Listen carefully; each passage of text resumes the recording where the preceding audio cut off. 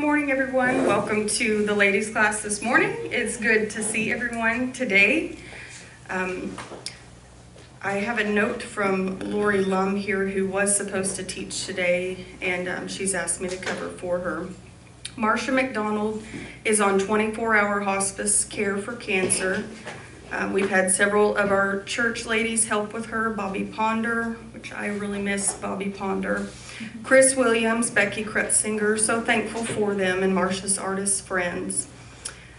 Kate Measures and Jean St. Clair were also her friends who were noted for inviting her to South Main many years ago. What a blessing. I just noticed, my mom told me last night, she said, on your church it says established in 1856. And I said, does it really? She was like, that was before the Civil War, Kayla. And she was like, people have been meeting at that building since before the Civil War. And I thought, well, I've never noticed the big sign on the front door. But I just thought that was so cool. And I said, thank you for telling me that. That's really powerful.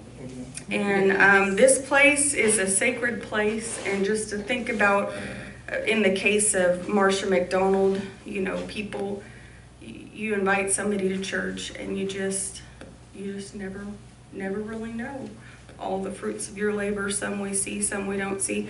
I do apologize for the appearance today. I try to normally be more presentable as a sign of respect, but today I'm in a fishing cap that I stole from my husband years ago.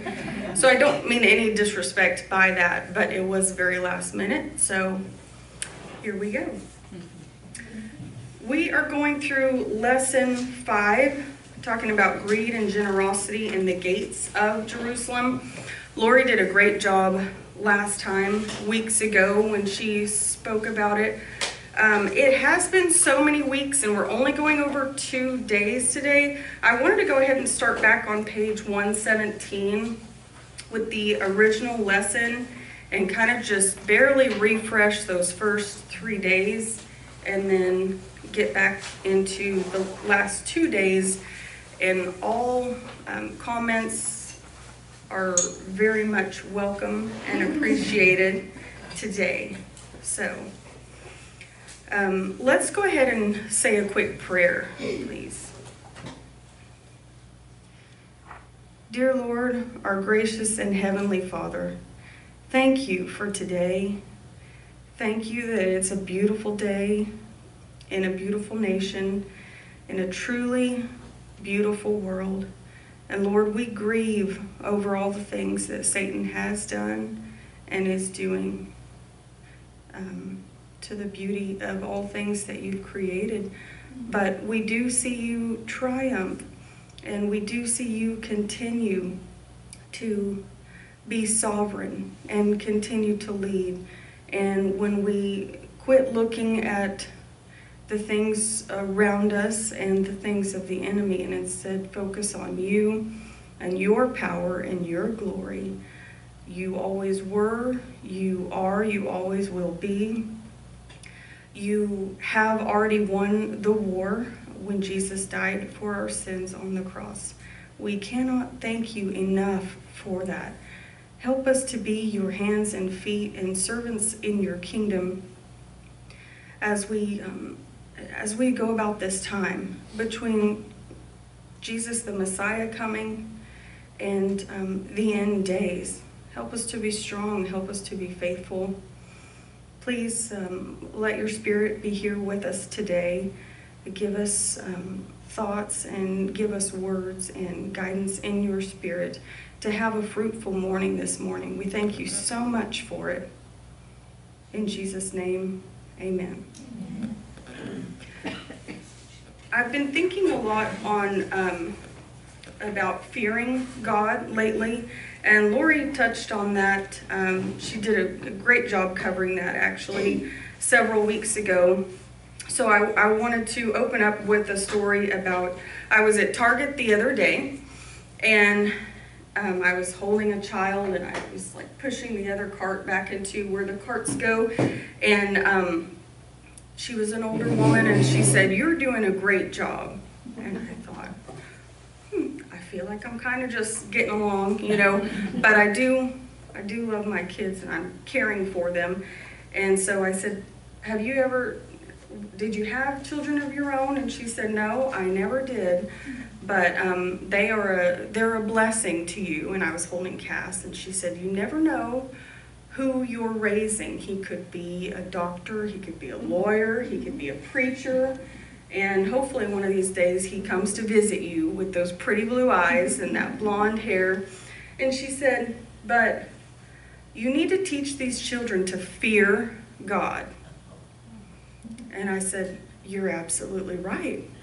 And she said, "These are not your children, they're the Lord's children. They're not yours to spoil, they're yours to raise, to fear God." And I was like, I've been thinking about that a lot lately, and I've really been into the Old Testament a lot this year. And she said, "Well, so have I." And I was like, I really appreciate what you have to say. We talked a little bit, and then some other friend that I know came by. This is the Target parking lot after all, so moms are always at Target. And so I said goodbye to him, and she respectfully stepped out of the way and went on to the store, and I just thought, that verse about how there are angels among us, and there was a part of me that was like, "No, don't go, come back, let's have some coffee, stay all day." And it really taught me a lesson. I struggle with courage to tell people about the Lord and Jesus Christ, and do they want to hear? How will they receive that message?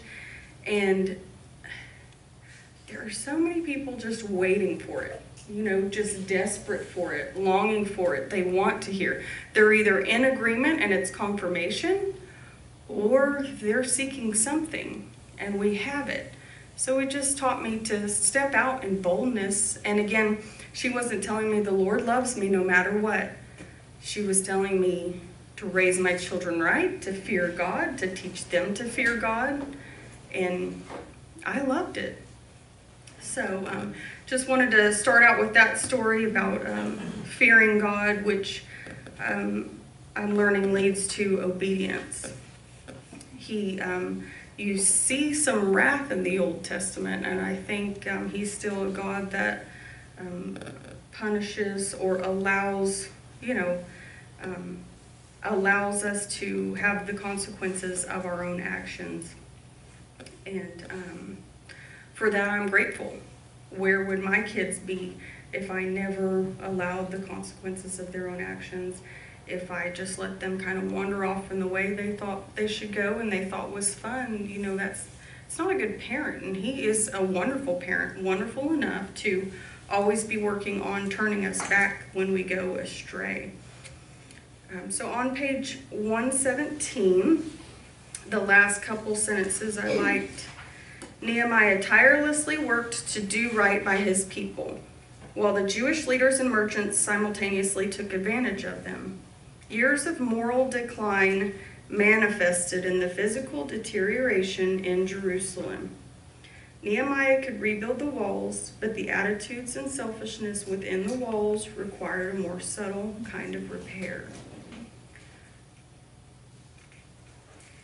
And I just wonder, has this happened to our nation? Has this happened to me or you personally? And it's time to dig our way out. And then on page 119, let's see. We found that regardless of the weaponry, be it fear, ridicule, disappointment, or physical attack, the counterattack begins with turning to the Lord. The enemy looms large in our minds until we set our eyes on God. One time my mother gave me this sign from Hobby Lobby, I'm sure, but it said, don't tell God how big the storm is. Tell the storm how big your God is. And I really liked that. So let's, I want to go ahead and read the scripture, like I said, since it has been several weeks. So we'll go ahead and read Nehemiah chapter 5, verses 1 through 3. And there was a great, what? Go ahead. I was gonna read it with you. Go ahead. You read it. No, go ahead. Go Like, ahead. was it Lauren that was having us all read together or somebody? Yes. So Yes. that's why she was joining us. Well, let's do it. Let's read together. And there was great outcry of the people and their wives against their Jewish brethren. For there were those who said, "We, our sons and our daughters are many. Therefore, let us get grain that we may eat and live." There were also some who said, "We have mortgaged our lands and vineyards and houses that we might buy grain because of the famine."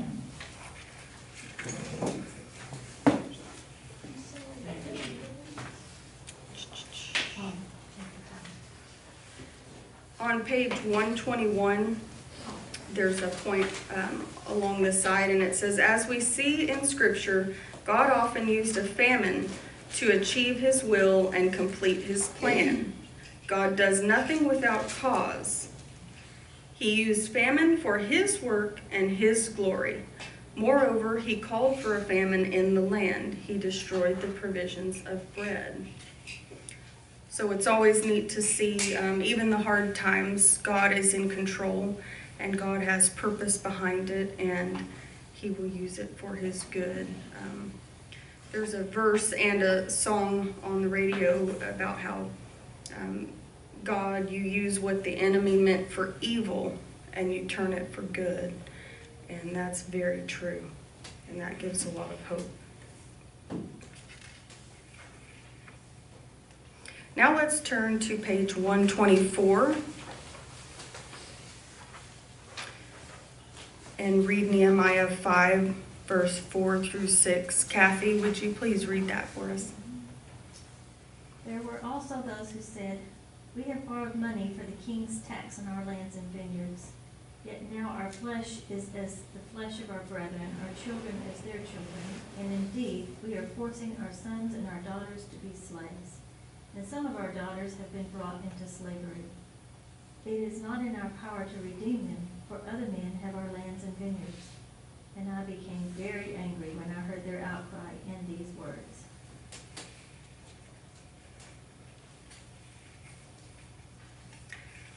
It's interesting to see someone in the Bible get angry and then also see how they handle it, because there are times that we will become angry, especially with righteous anger, and that seems to be okay, but it's about how we handle it.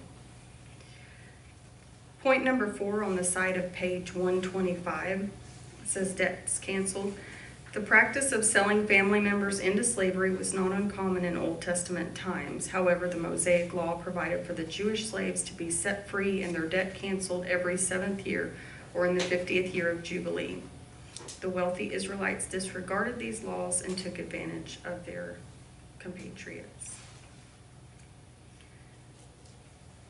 And I just thought, obviously God is the one who cancels our debt.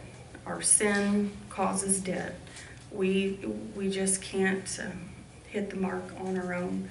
But because of Jesus, we do. And so he cancels our debts. And we need to let others' debts be canceled as well. We need to forgive others as Christ forgave us. Even if we have to lay it down over and over. I don't know about you, but sometimes when you're trying to forgive somebody or any other number of sins, I thought I got past it. I really had this moment, and I really thought I had forgiven them fully. And maybe in that moment I did, but then you see someone years later, and you just have this feeling toward them. Well, go forgive them again. I think sometimes you have to forgive people in your heart repeatedly. When it's really eating at you, lay it down every single day, maybe multiple times a day if you have to. But then even if you feel something about it years later, just go back and start laying it down some more at Jesus' feet, asking him to help you with it until you get there.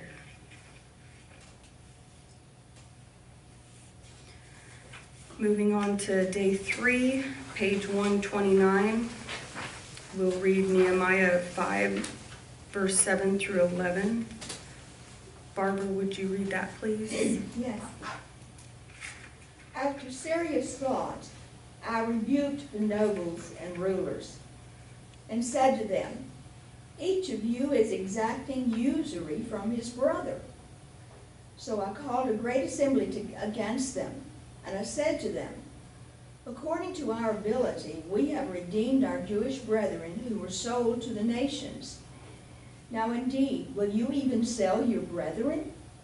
Or should they be sold to us? Then they were silenced and found nothing to say. Then I said, what you are doing is not good. Should you not walk in the fear of our God because of the reproach of the nation, our enemies? I also, with my brethren and my servants, am lending them money and grain. Please, let us stop this usury. Restore now to them, even this day, their lands, their vineyards, their olive groves, and their houses.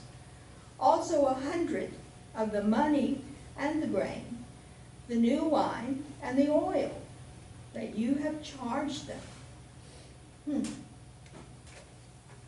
Thank you. You know, sometimes in reading this, I just thought this group of people that had come back to restore the walls and all was a much smaller group of people. But this was a large group of people, large enough that they conducted business and had shops and things. And this brings it more to like a big deal. Big deal. Well, weren't many of them coming from the outer towns and stuff right. coming in Yeah. and to help? It wasn't just, Well, it was not just a small group of people that were doing this. I mean, this was a big nationwide thing, you know. Right. So it's so comparable to what is going on, you know. It really is. Okay, put the mask back on. Thank you, Barbara. Let's see. I think the last point on this one, and then we'll move to this week. The 2 days we were supposed to be studying is the Living Out number 6 on page 130. Next, Nehemiah appealed to their sense of morality by reminding them what they were doing was not good. Rather than continuing in the behavior that would bring reproach in the eyes of their enemies, Nehemiah urged them to walk in the fear of our God. So whenever we sin, whenever God's people sin, we dishonor his name. We bring shame upon his name by his people acting this way. And we really need to repent and turn. I was pretty pleasantly surprised by the example of the folks here. They repented and they turned right away. If only it were always so easy to where the wiser person would bring out our sins and ask us to repent. And we said, okay, and we'll start doing all these things, and we will turn and we will do our best to get better right away. Kayla, I thought that was pretty even neat. David didn't realize how deep in sin that he was until it was pointed out to Mm-hmm. him. And then he said, oh, yeah, that's me. Right. And so, and he turned from that right away, you know, and repented and was deeply sorrowful. Mm-hmm. But as you said, and I thought the same thing at the same time, if only we, not only as Christians, but as a nation, could come to terms with the things that are being done that are wrong and want and have the desire to turn from them and back to more godly ways. Right. We could be, there's so many wonderful, positive beautiful things that could come from that. Mhm. We could be a nation under God again. Absolutely. When I think about these people that have repented, it wasn't just a small thing. If you took over somebody's property, then you moved your daughter and her family into their home, and you started farming that, and you've built your life around that income. So to repent of that is a big deal. Like, it overturns other lives. It's kind of like it's not just a Mhm. little like, okay, here's your Mhm. deed, you can have your property back. You know how we think that everything's ours when it's not? Right. It's interesting to see people repent from that, just like that. Mhm. Yes. I think we don't give enough understanding of what repentance means. Mhm. Like you were saying, true repentance hurts. That's why it works. You don't want to go through it again. It hurts. I agree. I've been trying to jump ahead a little bit into my topic of confession that I get to cover later, but I listened to a preacher saying how confession is just one thing. It's just the first step, and it's very good and it's very helpful. But confession without repentance just isn't, Yeah, it's that's just not the words. key. That's not it. You're missing the big piece. If you're confessing your sin, but you're not repenting of that sin. So he said that to repent means to turn away from, to stop doing it. And if then there was also someone saying there should be fruits of repentance. And I'd always thought about fruits of good labor, but he's saying there should be fruits of repentance. If you're truly repenting from something, that should be evident in your life and in your lifestyle. And I don't know about you, but if you've ever really tried to repent from a sin that's really entangled you and gotten in for a while, and it's a part of your life, a part of your thinking, your attitude, where you go, what you do, you have to make huge changes. You may have to change, where you go, who you hang out with. You might have to change daily routines. I need to stop this habit, so I have to replace it with a positive habit.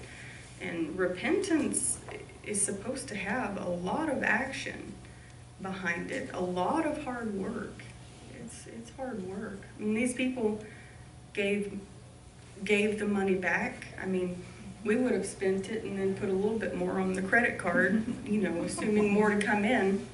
But they found a way to give it back and do all these other things. And there was a lot of action behind their words. It was certainly not just words. These people really meant it, and they were truly repenting.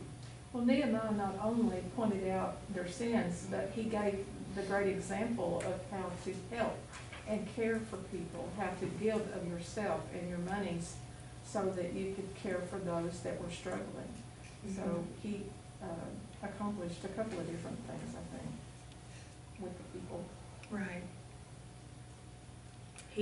He's a great example in what he did, and they're a really good example in what they did in response.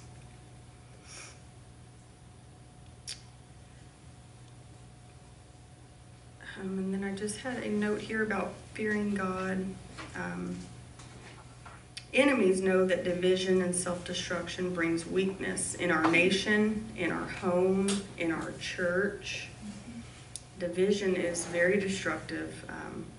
Like I said, brings weakness, and so it's certainly something of the devil. So we don't want to cater to that at all. There will be consequences. When we truly fear God and consider his righteousness, all-knowingness, holiness, and wrath, we obey him. So it helps to get to know God more. That helps us to trust God more when we really get to know him and his nature. And it also helps us to obey him more.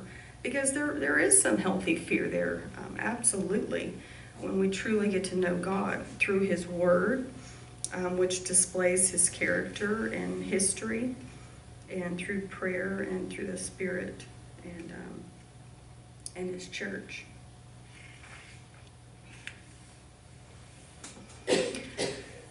Lori told us about the 7 benefits of those who fear the Lord, and I really appreciated that list as she focused on fearing the Lord. Number 1, there's deep spiritual knowledge, Proverbs 1:7. Number 2, there's divine wisdom, Psalms 111, verse 10. Number 3, there's a unique weapon against sin in Exodus 20:20.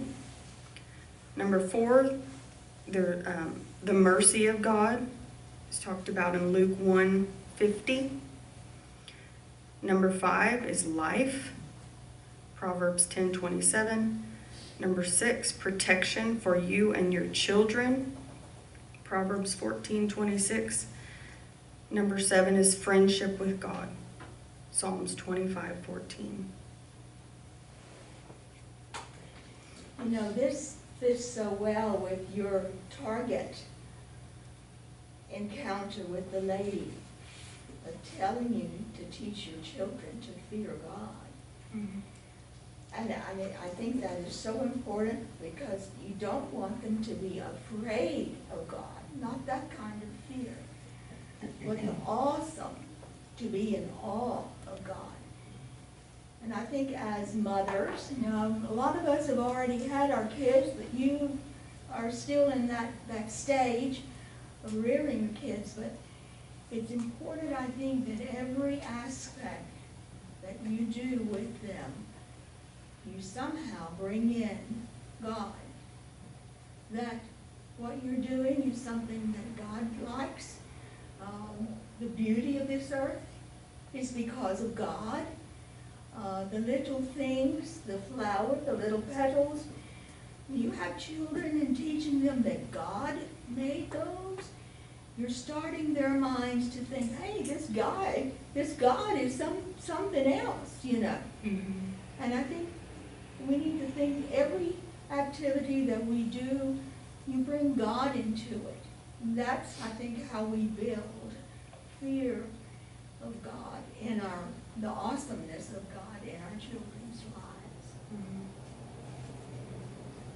And you're not raising young children anymore, but like that woman that encountered me at Target, she kind of raised me a little bit on that day, Right.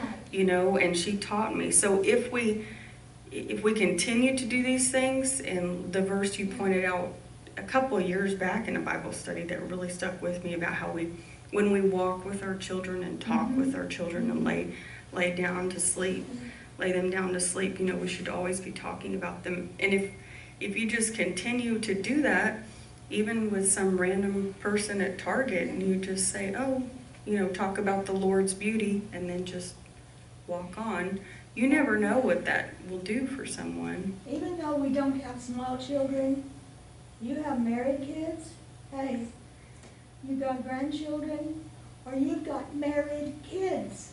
You've got grown kids that still may need to learn the fear of God. Mm-hmm. And by their actions and their deeds, and I will say so, you don't ever quit teaching your kids the fear of God. Mm-hmm. That's one of the beauties of teaching at a Christian school, is that you can continue to walk with the parent as partners in teaching those children the fear and the love of God. And how He offers us choices and consequences. That was always my first lesson in the first day of school of first grade, was choices and consequences. It's a life skill. And it wasn't that I was giving them punishment. I gave them choices. And then they chose to do right or to do wrong. And when they did wrong, then there was another choice of consequences. You know, they had to give something up, or you know, I had several. And I just think that that's one of the things we see wrong with our society in general, that we have forgotten that every choice we make has a consequence. And the choice that lady made to witness to you that day had a blessing for her and for you. Mm-hmm. That's a very smart move with the teaching on the first day of school. Just go ahead and I used to say get that out there. when There I- will be consequences in this class, because how else are you supposed to have a healthy environment? Well, and if you don't have that, then it's always the teacher's fault that the negative is transpired. Mhm.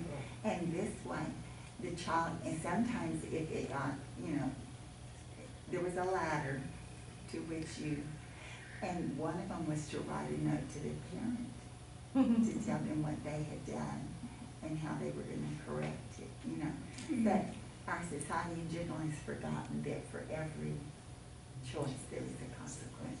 Right. And God offers us those choices. And He fortunately teaches us through the consequences that, the illness, the problems, the struggles that we go through, those are growth spurts for us too. Mhm. I'll be quiet. Thank you. Kayla? Yes. Building on what Barbara was saying, you talk about what interests you. There are some people that when they walk in the room, they're gonna be talking about sports. Mm. You know that that's what's near their heart. And so it's from an internal thing that's going on that it outpours to your children and to others Mhm. around you. We had, it's because I haven't seen him in forever, a friend who, it didn't matter what other people were talking about. Within 15 minutes of entering the room and the conversation, he had maneuvered the conversation to talk about God. Mhm. Because that was what he was interested in. He wasn't interested in your sports or, politics. He would maneuver the conversation to talk about what he wanted to talk about. Mhm. And so it just outpoured Right. from something going on inside. Right.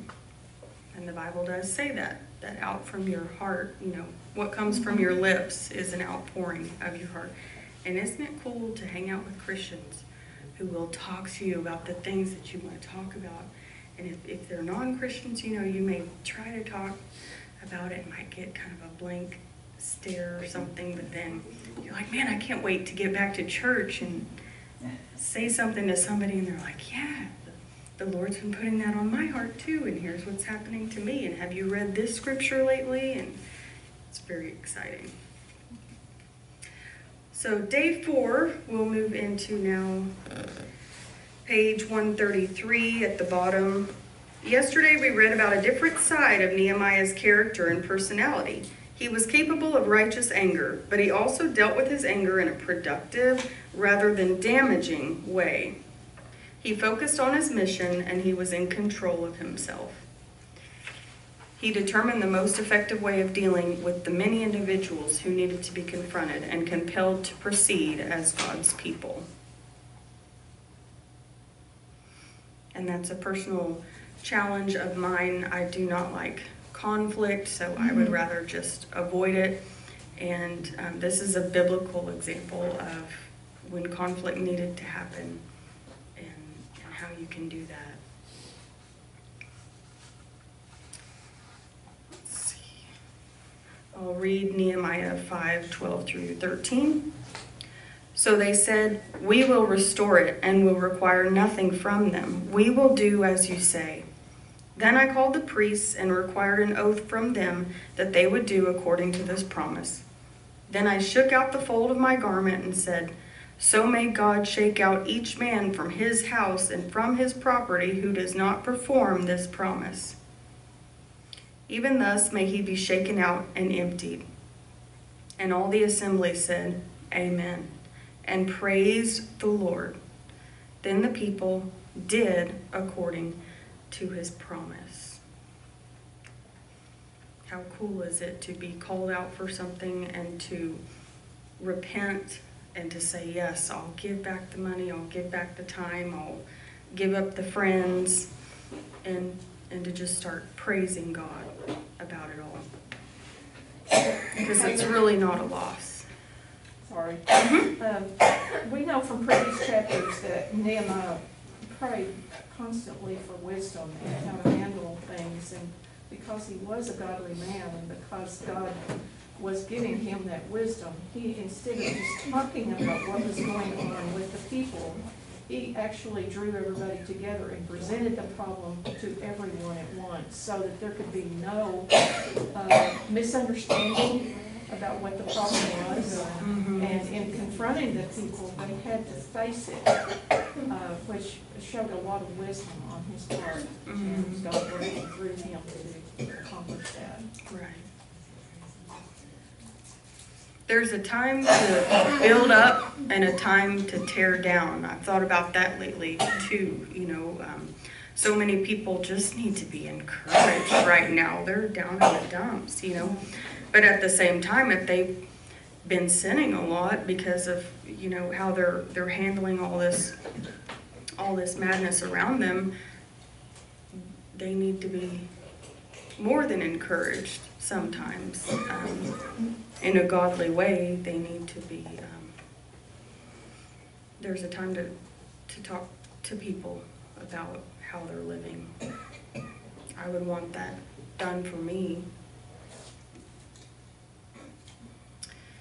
Let's see, so question number 1 on that same page.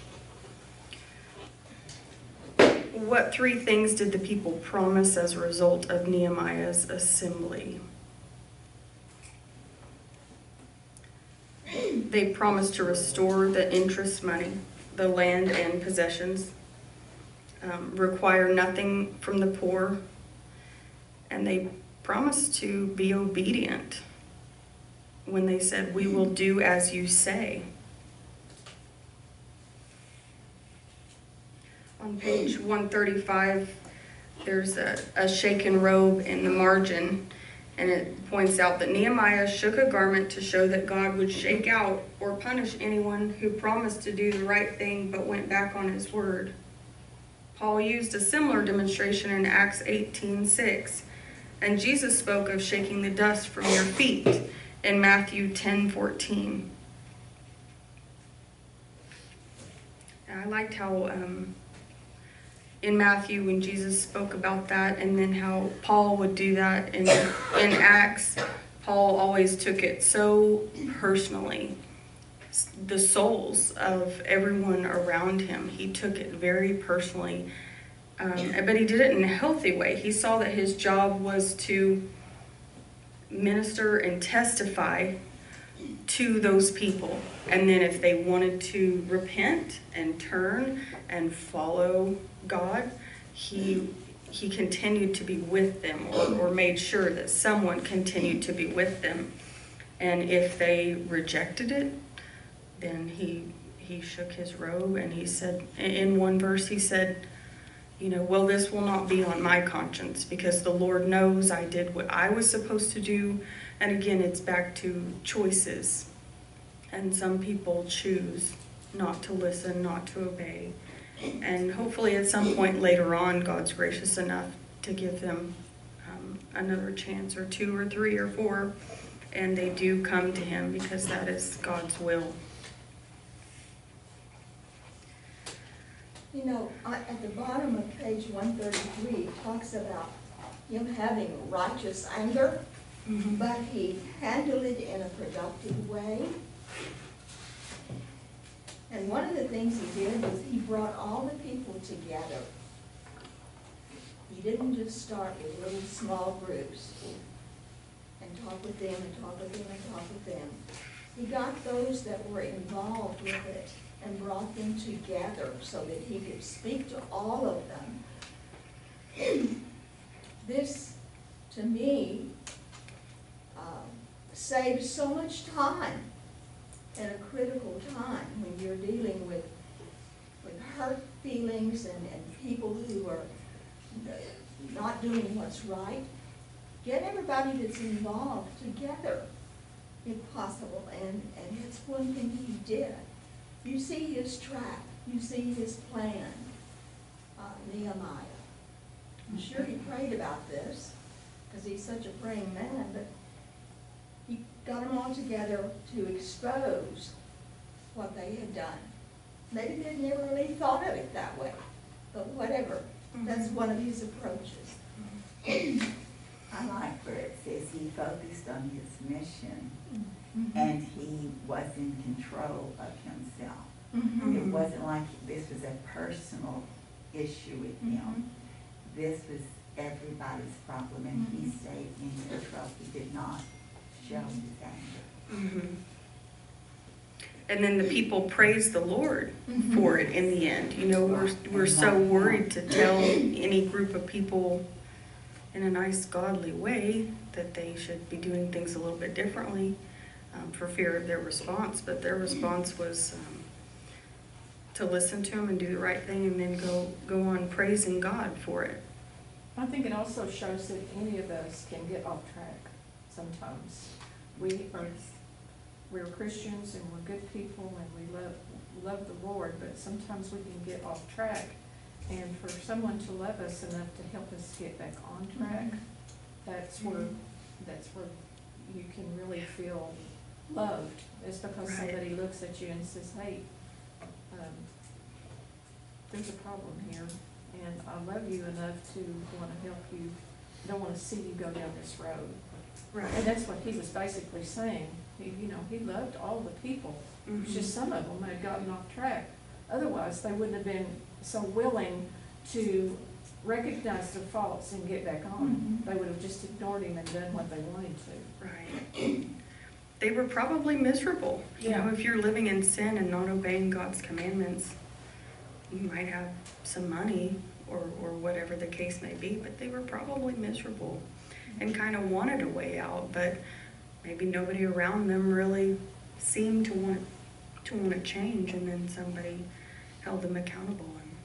And apparently they all kind of wanted to change and were happy about it, but they kind of had influenced each other down this road. I used to say to my students, I love you too much to let you act this way. Which Jonathan. Right.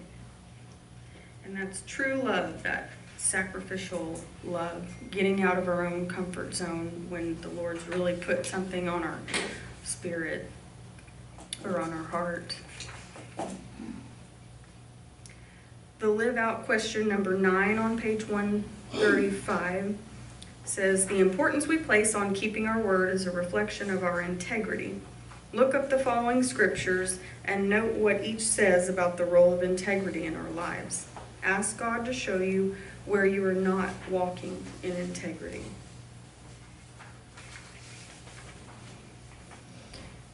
And part of this, based on this scripture, it seems like integrity was to do what you say you're going to do when you do repent. Don't just make these promises and then get started and then quickly forget about it and just backslide right into your old ways. Integrity has to do with continuing out that repentance and not turning back. So I wrote down little brief summaries here by the scriptures. So it's always a blessing to just read scripture. So Psalm 7:8 was talking about a measure of which the Lord can judge by is your integrity. Psalm 25:20 through 21. Integrity will protect you and guard your life. Proverbs 11:3. Integrity guides you and delivers you from death. Proverbs 12:22. It delights the Lord when we have integrity. Micah 6:8. He has shown you, O man, what is good. And what does the Lord require of you but to do justly, to love mercy, and to walk humbly with your God? I think that's why God does have to punish us at times, or just let the consequences of our sins play out, because He is a just God. He can't do anything other than that, and that is justice. You know, actions do have consequences. Things need to be paid in that manner. But at the same time, praise God, it's justice and mercy, hand in hand. Otherwise, the consequences of our sins would be too much to handle. But because of His mercy, they're not.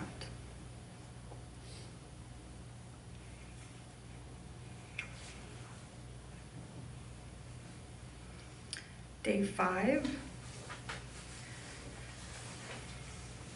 Let's go to page 139.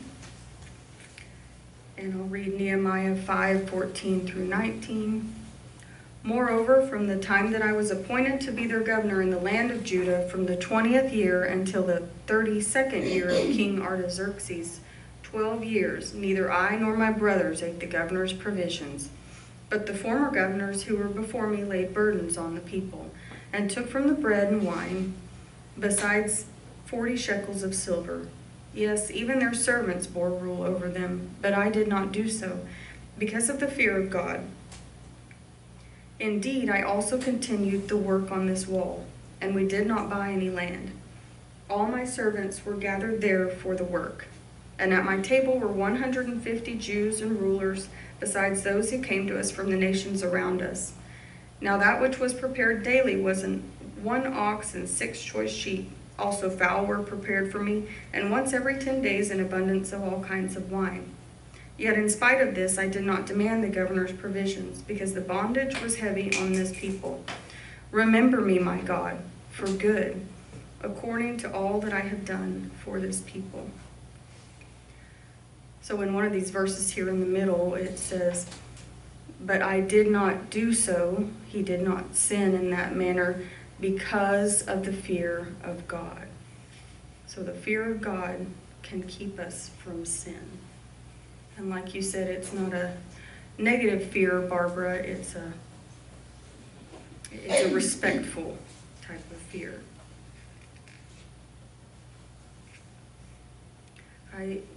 Like the example of Nehemiah shows, I do see that a good leader gives up their rights. If you've got a leader who is just taking control, taking power, pushing people around, being selfish with it, that's obviously a poor leader. But a good leader, like we see in the case of Jesus, the best one we've ever seen, he gives up his rights for the people, just like Nehemiah did. And no one has ever given up so many rights as Jesus Christ did for us. No one.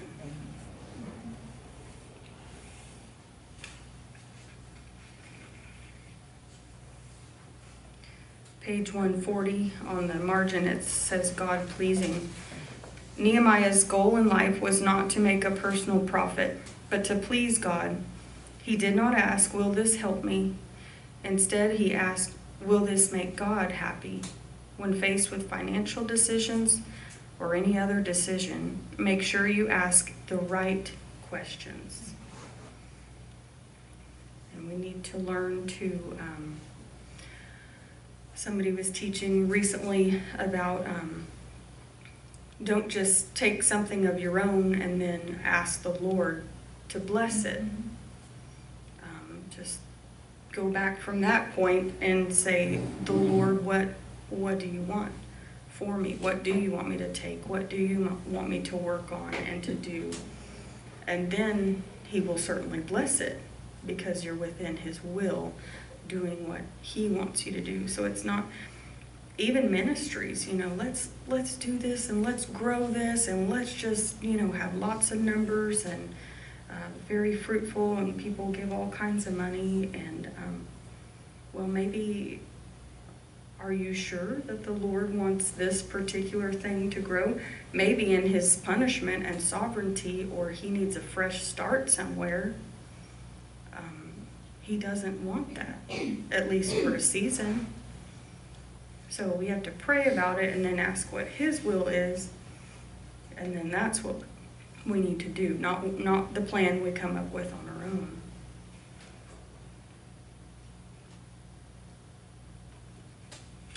And then point 9 on page 141 says, pleasing God is never to be a burden, but a privilege and a gift. We are able to please God only because he enables us to do so, because our good works come from him. And let the beauty of the Lord our God be upon us, and establish the work of our hands for us. Yes, establish the work of our hands. Psalms 90:17. And it really is a joy to do his work. We just never know what the day is going to bring.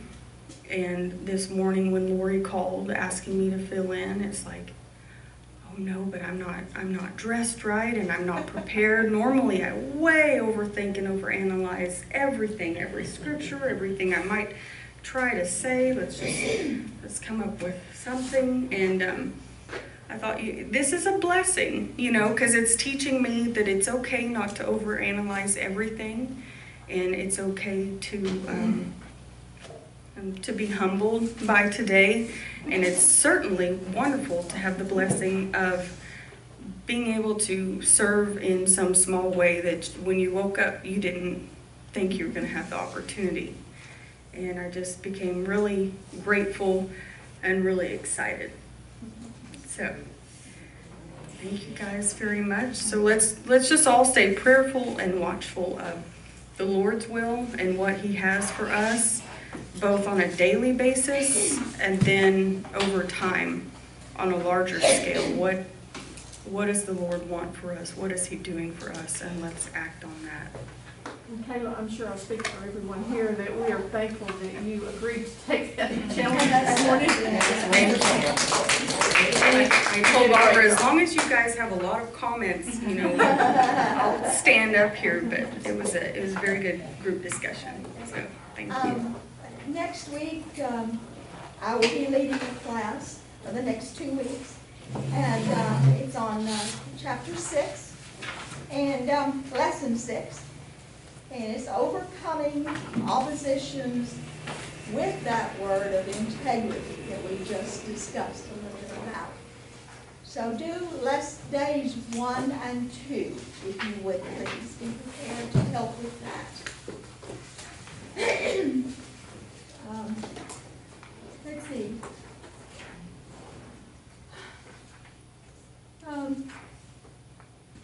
Kathleen. Yes, ma'am. Could you look and read over the prayer list, please? What you have is, I found out slightly different from the one I had, so I'll give you yours. Betty Bradley died. Katie, who's a friend of Kathy Turner,